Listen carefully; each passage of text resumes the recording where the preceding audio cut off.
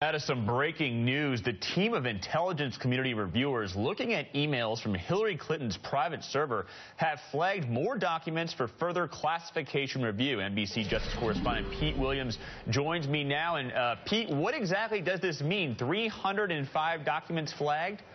Right. That's pretty much what it means, Luke. What this means is that there's a team of Intel community people that have joined in this review of the Clinton emails. This is all in response to a lawsuit filed by the news organization Vice. The court has set a federal court here in Washington has set a schedule, a rolling schedule for releasing them. And in fact, there have been a couple of releases so far. After a member of the intelligence community thought that a classified document was improperly released on July 15th, a team of intelligence community reviewers that represent 5 different intel agencies have joined in this process. And today, State Department lawyers tell the judge, here's where it stands.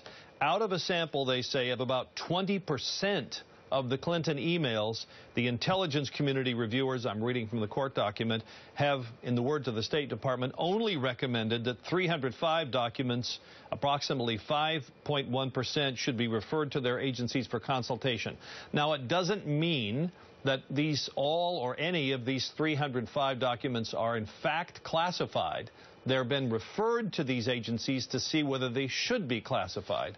And of course, to some extent, as you know, Luke, there's been a discussion between state, or a disagreement between the State Department and some of these agencies about, in fact, whether the intel community is overclassifying, that some of them should not be deemed classified. But in any event, that's where it stands now. They've looked, they say, at about a fifth of the emails, and they've flagged 305 documents, or about 5% of them, to their agencies to look further and see whether they should be deemed classified.